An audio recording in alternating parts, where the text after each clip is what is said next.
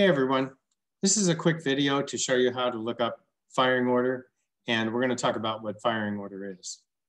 So we're going to log into ShopKey. You can use ShopKey Pro, you can use All Data, you can use the Haynes manual that we have available, and you can also do general search on the internet to come up with some of these diagrams and firing orders that I'm going to show you. We're going to look up a 1998 Ford Mustang with a 4.6 engine and a coupe. This is the vehicle we're using in a video about spark plug replacement.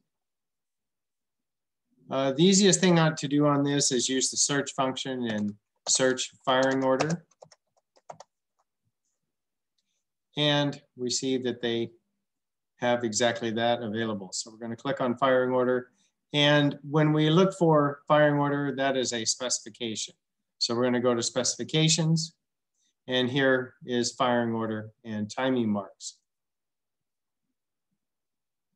So this screen shows the engine in this Mustang. It shows the fan here, so you know what the front of the engine is. And it tells you that the first cylinder facing the engine from the front of the car on the left-hand side is cylinder number 1. And in this case, they number the cylinders 1, 2, 3, 4 on one side, 5, 6, 7, 8 on the other. So a couple of things.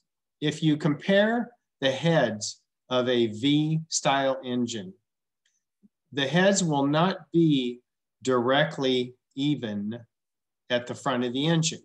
This is because the cylinders can't the pistons can't perfectly line up on the crankshaft. They have to line up a little offset from each other. Otherwise, the piston rods could not line up on the crankshaft correctly. They would be lined up together. So the pistons are offset. That means one of the heads is going to be farther forward than the other when you look at the engine. So you can take a look at the engine, and generally speaking, the head that's farthest forward is where number 1 cylinder is going to be. Now, not all engines are numbered going down one side and then going down the other. Some of them are numbered across, so they might go 1, 2, 3, 4, 5, 6, 7, 8. So you have to look at the specifications on the engine you're working on to see how it's numbered. This is a handy diagram because it also shows you the coil packs and how the wires would be numbered in the coil pack. So if you're replacing wires, it's easy to figure out,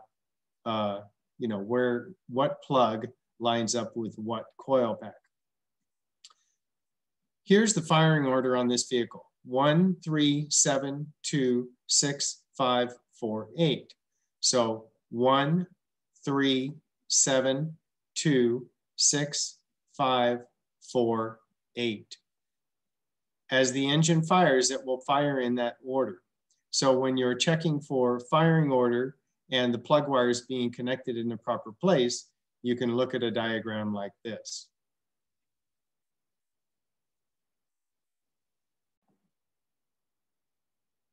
Now let's look at the firing order of an older Mustang. So we're going to close this screen. We're going to change the vehicle. And we're going to go all the way down to a 65 Mustang.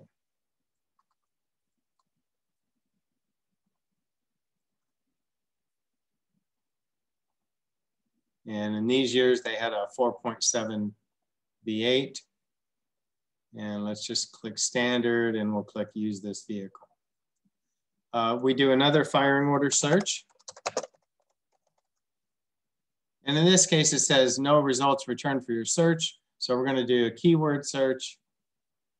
And looks like we have firing order showing up in engine performance and maintenance.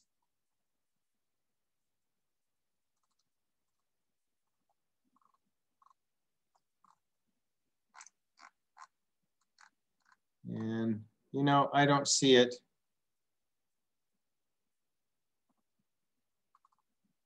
quickly showing up. Maybe we'll get it right here.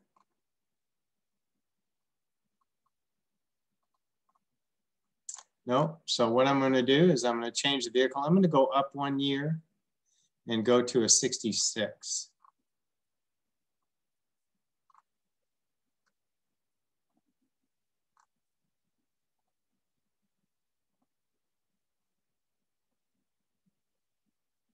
And let's do the same search.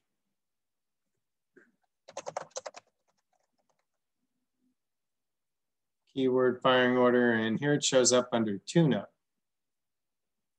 So here we go, under tune-up. This is showing us the firing order for this particular vehicle, and in this case, it's a distributor vehicle. So they show us this distributor at the front of the car. They're telling us it's the front right here. The tabs that attach the distributor cap are actually shown in the video. So if you're installing a distributor on this car, you can somewhat go by this angle that they've set this in here and be pretty close to positioning your distributor in the right place. All firing orders start with the number 1. And they show you here that the rotor is going to spin counterclockwise on this particular distributor. So the firing order, if you just follow around the rotor or follow around the distributor cap, is 1, 5, 4, 2, 6, 3, 7, 8. And here it is, 1, 5, 4, 2, 6, 3, 7, 8. These cylinders are numbered the same as the newer Mustang, 1, 2, 3, 4, 5, 6, 7, 8. So you can lay out your spark plug wires if you're going to check and see if they're connected properly. You can follow the wires from either the coil in the previous example or from this distributor in this example. One more thing I want to show you, and I'm going to get a pad to write on here. So I'm going to pause for 1 second. This is a common General Motors firing order. 18436572. In some of the information that I've given you, they're talking about companion cylinders. A companion cylinder cylinders are 2 cylinders where the piston is moving up and down together. So in companion cylinders, one piston that's moving up is on the compression stroke, and the other piston that's moving up is on the exhaust stroke. So if you want to find out what pistons are moving together, you can take the firing order and you can put the first half of the firing order above the second half of the firing order.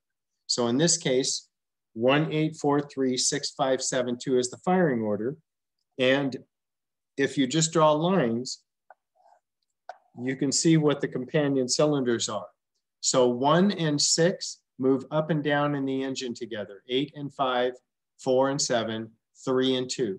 These are pistons where if one piston is at top dead center on the compression stroke, its companion cylinder will be top dead center on the exhaust stroke.